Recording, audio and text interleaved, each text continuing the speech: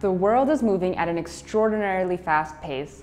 Technology has gone from big desktop computers to small hard drives that contain terabytes of information. Medicine has evolved. We have the ability to cure diseases with medication, and surgeries have become more complex. The population of the world has continued to grow to over 7 billion people, and we have increased food production to feed the world. Many of our major advancements are thanks to some modifications made technologically, medically, and even with our DNA. However, these new technological advances have unearthed ethical dilemmas.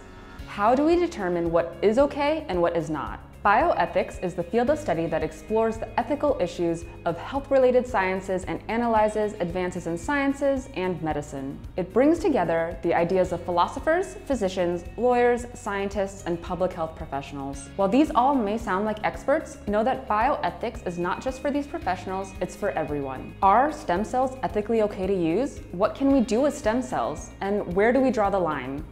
Can we trust this technology? And what about things like human genetics? Does altering genes make us less human?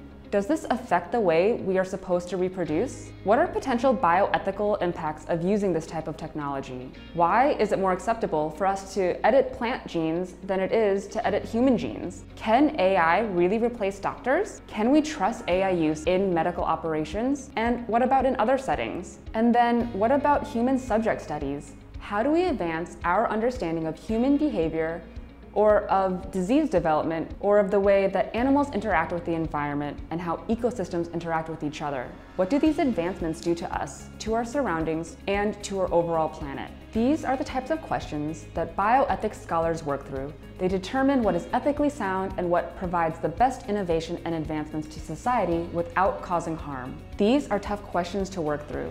At NYU GPH, we offer the space to work through these ideas, theories, and ethical dilemmas.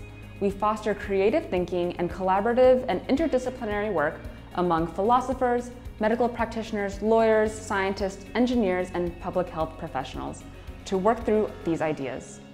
We help you build the critical thinking skills with influences from many different perspectives to see the whole picture and all of the possibilities.